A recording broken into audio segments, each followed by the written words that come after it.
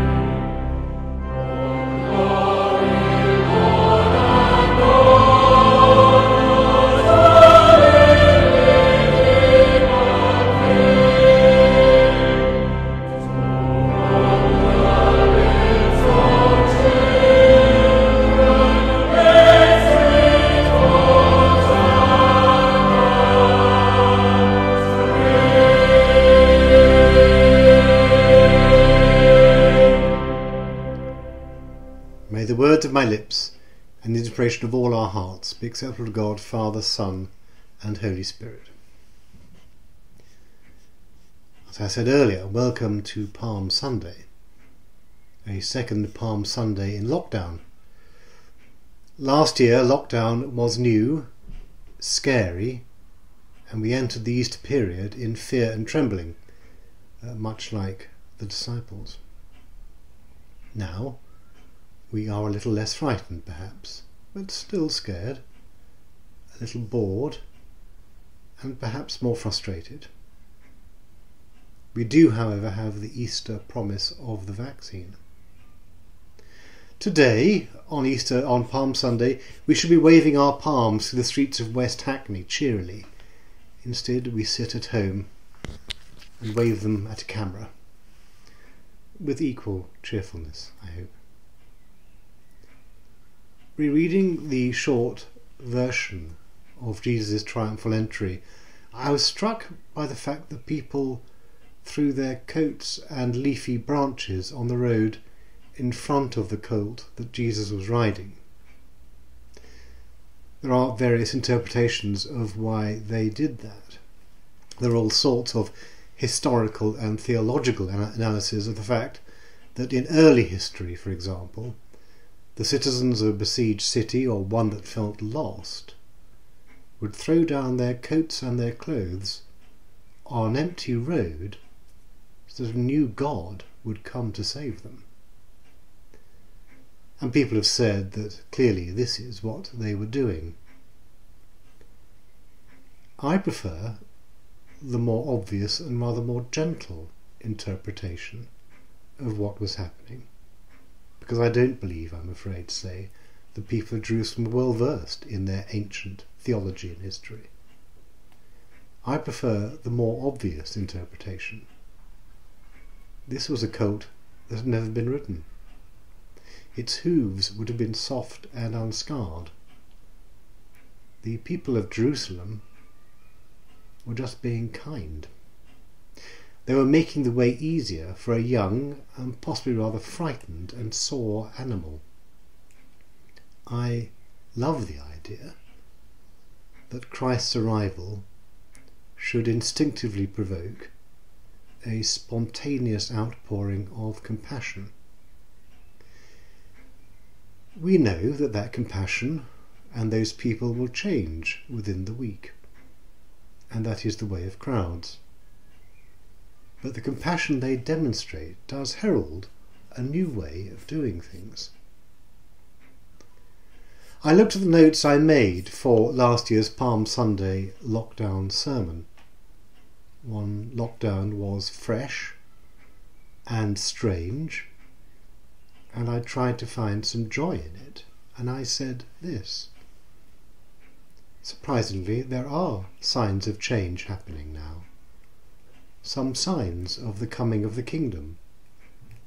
The homeless are being housed, the vulnerable are being assisted, neighbours are becoming friends, society's heroes and heroines are cleaners, nurses, doctors, bus drivers, delivery drivers and post workers.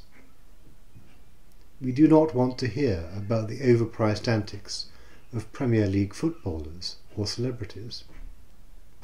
Will it all change when we enter the new normal? With God's help and our willpower, it will. Then we can sing Hosanna in a better world.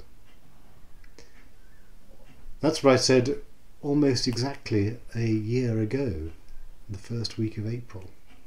So looking back over the year, how much closer have we brought the kingdom of God? Many of the homeless were housed and fed to wonderful effect. The vulnerable, many of them did not do so well in our care homes at least. For me, neighbours have remained good friends and a source of great comfort. And while society at large has viewed the NHS and other frontline workers as heroes, the government has recently effectively cut their pay. But even in the Garden of Eden there were serpents. I was very wrong about one thing. One overpriced Premier League footballer has behaved with consummate Christian grace and achieved more for the hungry and the lonely than a horde of saints. What have we done as a church?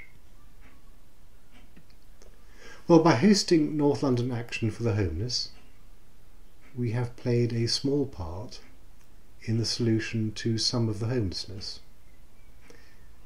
I was talking to Raymond and Lucy a few weeks ago, who run North London Action for the Homeless, and they were telling me that surprisingly, if you house the homeless in hotels and give them food cooked in our church, their mental and physical skills improve beyond all recognition, and they can become independent.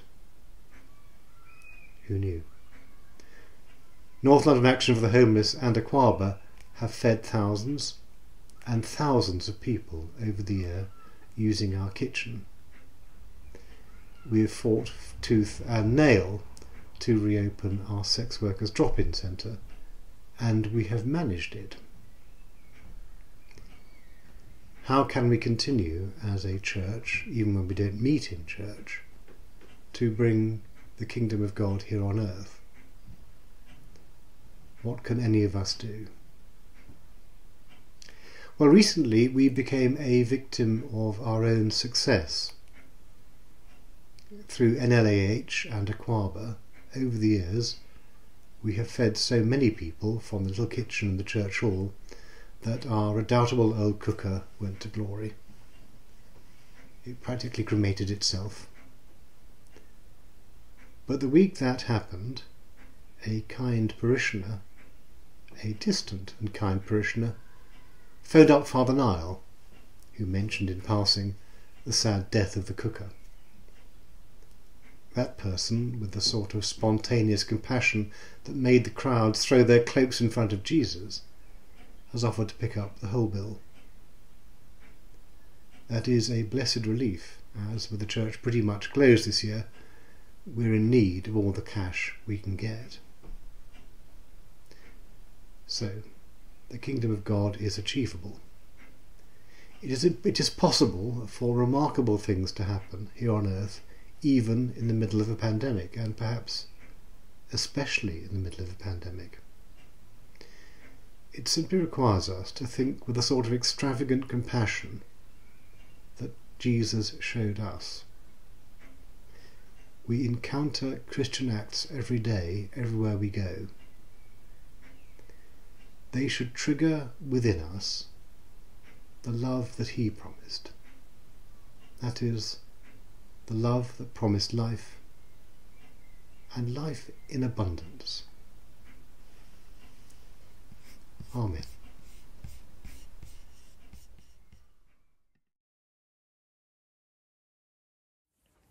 The Passion of our Lord Jesus Christ according to Matthew. Jesus stood before the governor, and the governor asked him, "Are you the king of the Jews?" Jesus said, "You say so."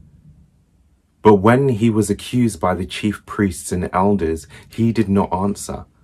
Then Pilate said to him, "Do you not hear how many accusations they make against you?" But he gave him no answer, not even to a single charge, so that the governor was greatly amazed. Now at the festival, the governor was accustomed to release a prisoner for the crowd, anyone whom they wanted. At that time, they had a notorious prisoner called Jesus Barabbas. So after they had gathered, Pilate said to them, "Whom do you want me to release for you, Jesus Barabbas or Jesus, who is called the Messiah?" For he realized that it was out of jealousy that they had handed him over. While he was sitting on the judgment seat, his wife sent word to him, "Have you nothing to do with that innocent man? For today I have suffered a great deal because of a dream about him." Now the chief priests and the elders persuaded the crowds to ask for Barabbas and to have Jesus killed. The governor again said to them, "Which of the two do you want me to release for you?" And they said, "Barabbas." Pilate said to them, "Then what should I do with Jesus, who is called the Messiah?" All of them said, "Let him be crucified." Then he asked, "Why? What evil has he done?" But they shouted all the more, "Let him be crucified." So when Pilate saw that he could do nothing, but rather that a riot was beginning, he took some water and washed his hands before the crowd, saying, "I am innocent of this man's blood. See to it yourselves." Then the people as a whole answered, "His blood be on us and on our children." So he released Barabbas for them, and after flogging Jesus, he handed him over to be crucified. Then the soldiers of the governor took Jesus into the governor's headquarters, and they gathered the whole cohort around him. They stripped him and put a scarlet robe on him, and after twisting some thorns into a crown, they put it on his head. They put a reed in his right hand and knelt before him and mocked him, saying, "Hail, King of the Jews!" They spat on him and took the reed and struck him on the head. After mocking him, they stripped him of the robe and put his own clothes on him. Then they led him away to crucify him. As they went out, they met a man from Cyrene called Simon. They compelled him to carry his cross. And when they came to a place called Golgotha, which means place of a skull, they offered him wine to drink, mixed with gall. But when he tasted it, he would not drink it.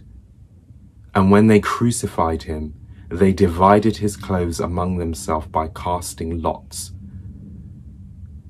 Then they sat down there and kept watch over him. Over his head they put the charge against him, which read, "This is Jesus, the King of the Jews." Then 2 bandits were crucified with him, one on his right and one on his left. Those who passed by derided him, shaking their heads and saying, "You who would destroy the temple and build it in 3 days, save yourself. If you are the Son of God, come down from the cross." In the same way, the chief priests also, along with the scribes and elders, were mocking him, saying, "He saved others. He cannot save himself. He is the King of Israel. Let him come down from the cross now, and we will believe in him. He trusts in God. Let God deliver him now, if he wants to, for he said, 'I am God's son.'" The bandits who were crucified with him also taunted him in the same way. From noon on, darkness came over the whole land until 3 in the afternoon. And about 3 o'clock, Jesus cried out with a loud voice, "Eli, Eli, lama sabachthani?" That is, my God, why have you forsaken me?" When some of the bystanders heard it, they said, "The man is calling for Elijah." At once, one of them ran and got a sponge, filled it with sour wine, put it on a stick, and gave it to him to drink. But the others said, "Wait, let us see whether Elijah will come to save him."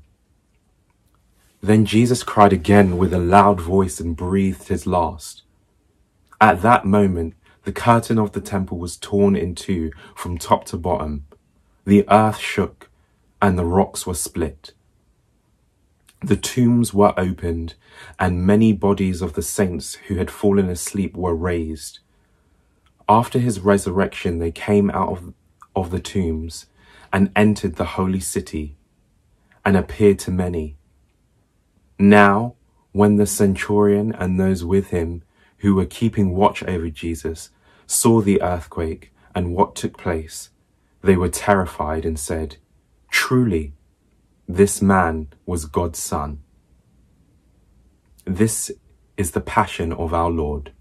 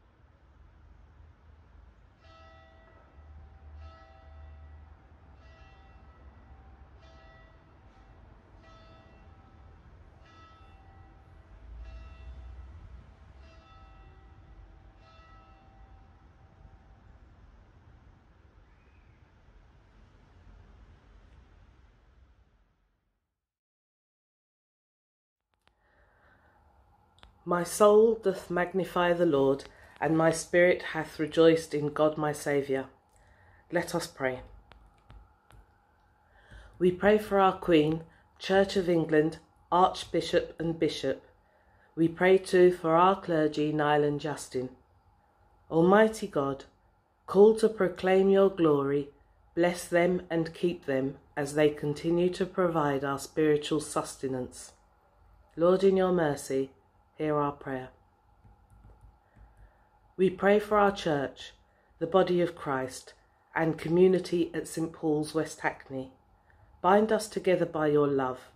Give us kindness, patience, and humility to support each other and work together. Let the gift of your peace come into our hearts. Lord, in your mercy, hear our prayer. Living God, we give thanks for the great gift of your creation. Bless and heal the world.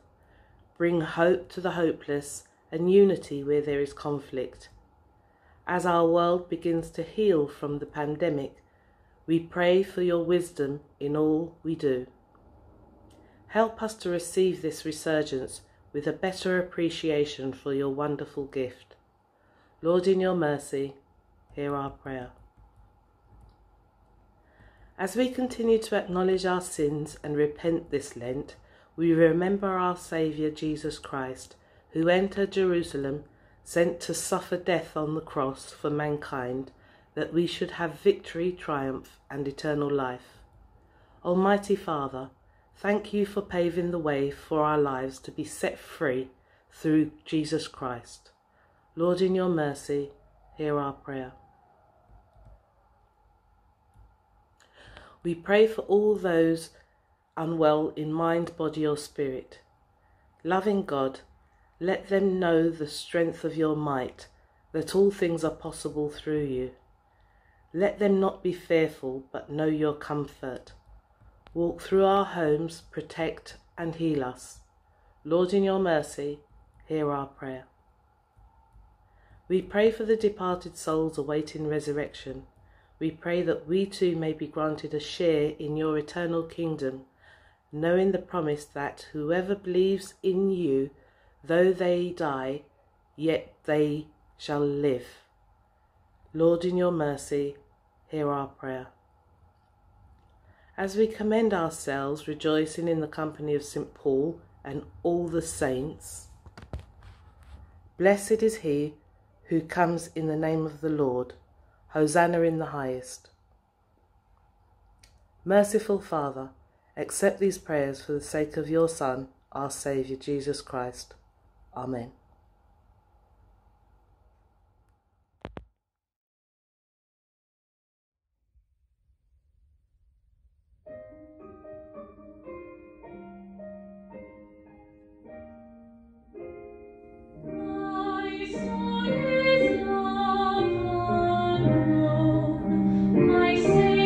Love,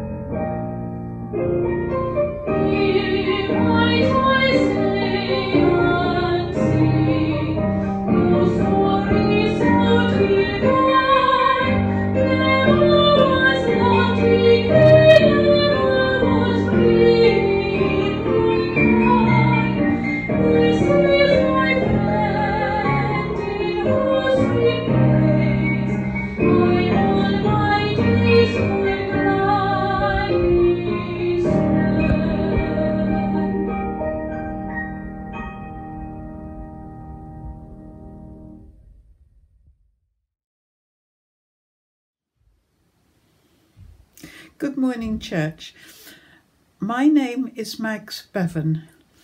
When I was born, my Irish mother had planned to call me Mary Bridget, but I was so fat she said she couldn't do it, and I was called Margaret. So now maybe you understand why I only answer to Mags. I grew up in Surrey in the aftermath of the war, was lucky enough to attend grammar school and university at virtually no cost. Those days are now sadly gone. I studied sociology and subsequently did a postgraduate training in social work, and I practiced that profession for 40 years, mostly in North London. I met my partner in Islington, where he ran a hostel for black homeless youths, and together with him worked to try and create a just, a fairer society. I'm not sure we've achieved anything. However, we did achieve a daughter who's now approaching 50, can you imagine? And she lives with her children in China.